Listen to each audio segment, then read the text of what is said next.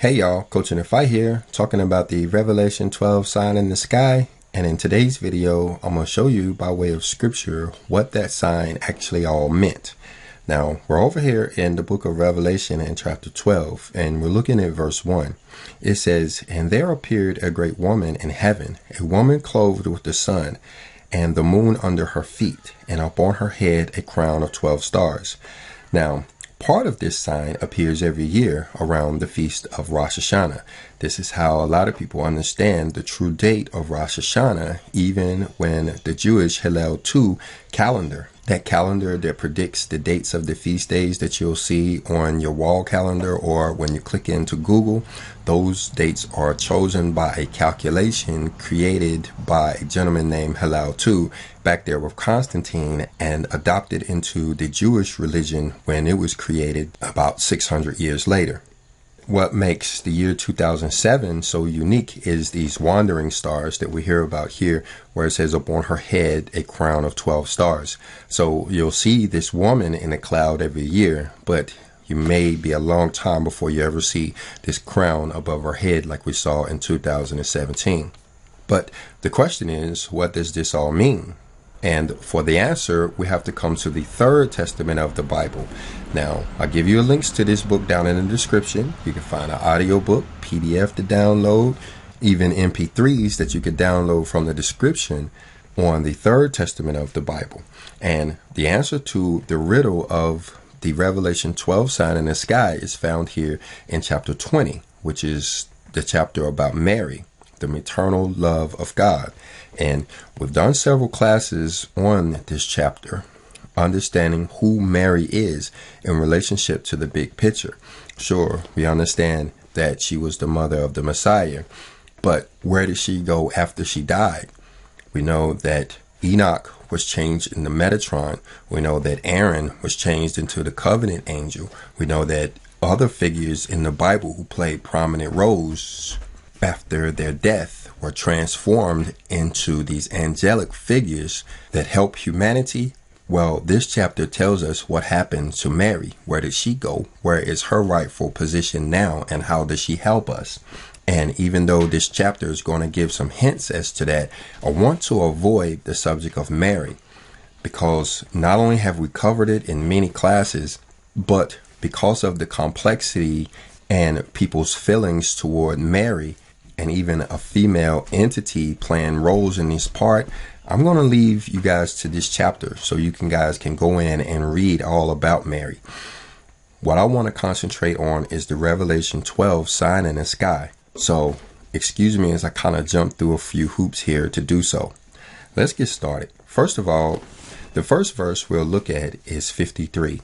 It says, "My disciple John, prophet and seer, beheld in his ecstasy a woman dressed in the sun, a radiant virgin of light." So it's clear with this verse that the Revelation 12 sign in the sky is what he's talking about. You have this woman in the heavens clothed with the sun. And it's easy to make the connection when it says that John, who wrote the book of Revelation, saw this woman dressed in the sun, a radiant virgin of light. And of course, he's talking about the constellation Virgo, which derives from the word virgin. So it's definitely talking about the same thing here. Now, over here in Revelation 12 and verse 2, it says, "And she, being with child, cried, travailing in birth, and pain to be delivered." And when we come back to the third testament, verse 54 says, "That woman, that virgin is Mary, whose womb will once again conceive, not a new redeemer, but a world of men who sustain themselves by her love, faith, humility, in order to follow the divine footsteps of Christ, the master of all perfection." So, like I said, I'm going to leave this all for you to get understanding by reading this chapter, or I'll give you links to the videos about Mary. What we're understanding here is that the representation that we saw in the sky in 2012 was of this woman who was the representation of Mary giving birth, but not to the Messiah like he did in the old times. That's what it says, not a new redeemer. That's not who was born in 2017. He who was born in 2017 is a world of men who sustain themselves by her love, faith, and humility. Now, I'm trying to dodge this as much as I can, But just to give you a little bit of a hint, Mary is one of the key protectors in our end times. You heard of the Father, the Son, and the Holy Ghost?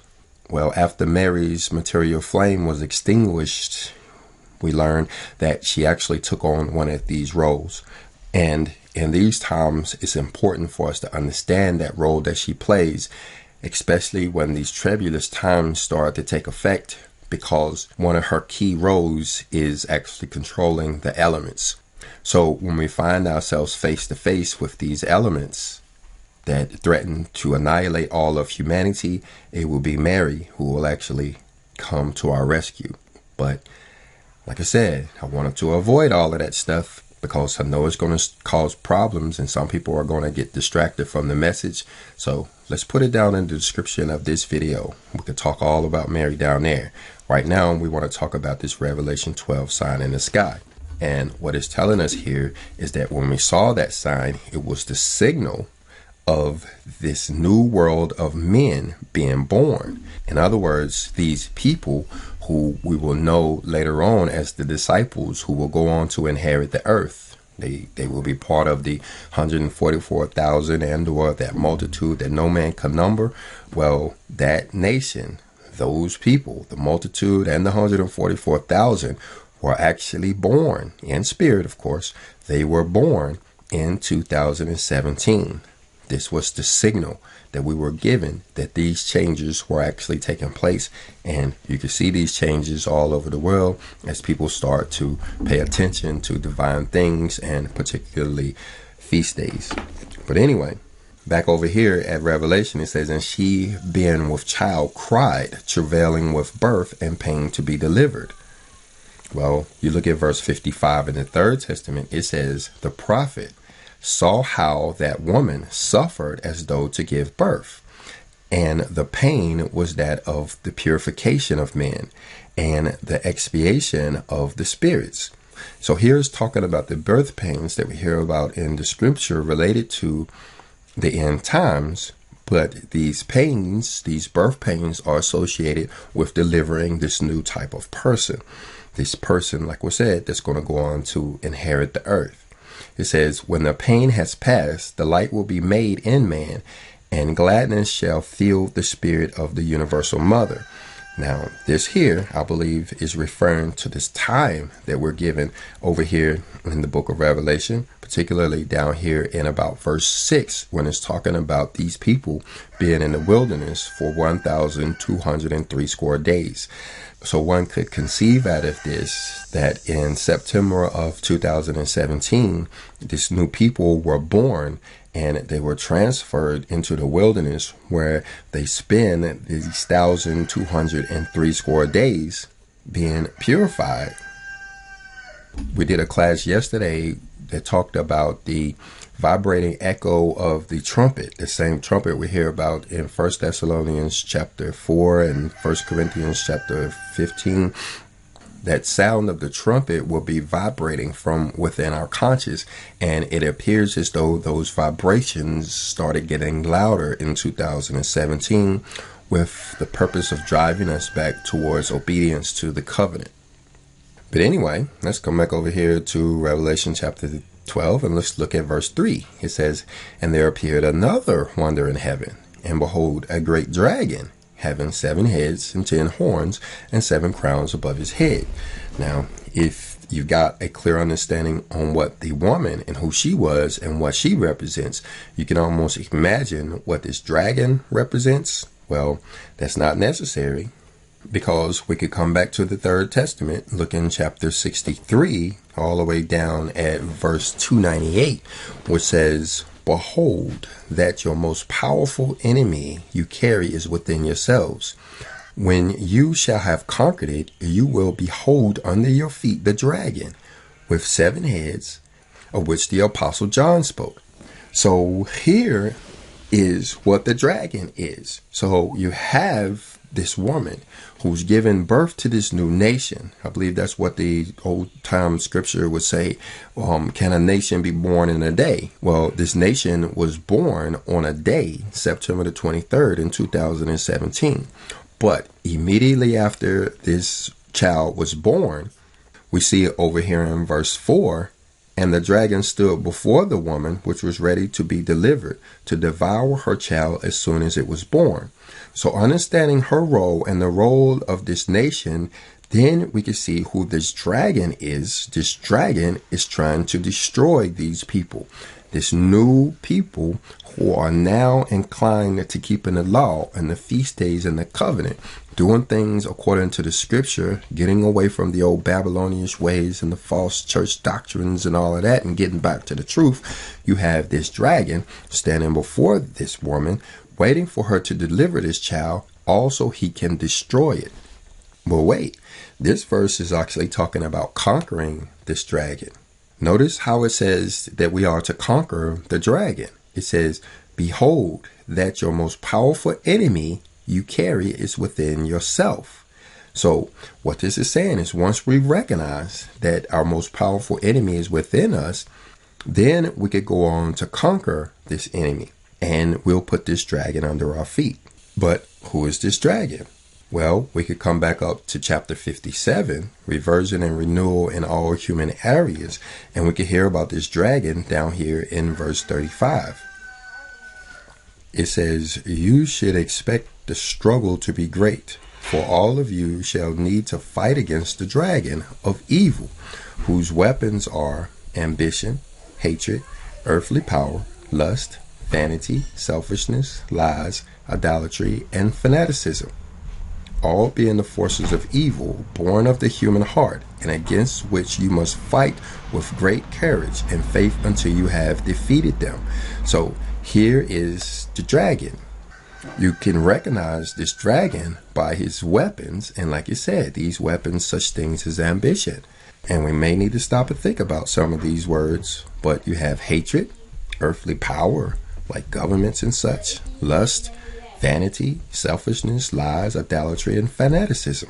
We're going to come back to those. Let's look at verse 36. It says, when the dragon of your passions have been killed by your arms of light, a new world shall appear to men. A new world, being the same one, but which shall seem more beautiful. For men shall then know how to take it for their good and their progress, endowing each of their works with their ideal spirituality. This is what we read over here in Revelation chapter 12 and verse 7, where it's talking about this angel, Michael, who is actually helping us to fight against this dragon. You have to remember that Michael is the protector of those who keep the law. Those who are obedient to the scripture have angelic protections. Now, you think we have a spiritual enemy, we also must have a spiritual helper, and that is Michael. He is actually in there, inside of our conscious, helping us to fight against these evils, these passions that we heard about over there that represent this dragon.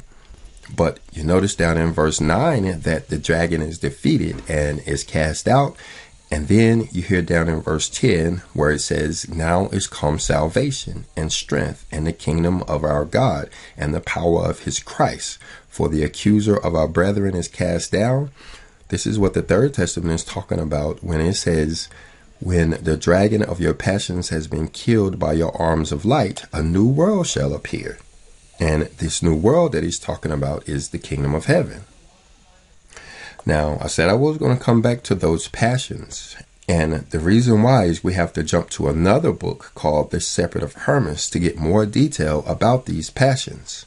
We'll come over here to the third book called Similitudes. And when we come down here to verse 44, we see these passions or these powers being described as perfidiousness, incontinence, infidelity, pleasure, sadness, malice, lust, anger, lying, foolishness, pride, and hatred.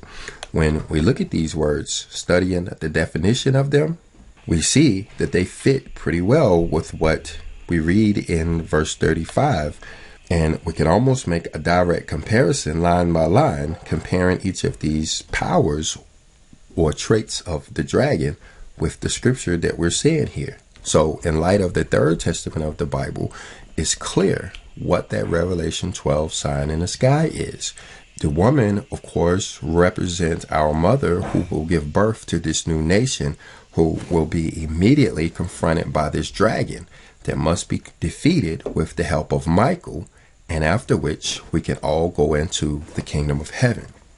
Thanks to the Third Testament of the Bible and the Shepherd of Hermas, we can get an understanding of all of that, and we praise our Father for his scripture that he has put here to guide us and to give us these understandings. And remember, there are links to these books in the description of this video.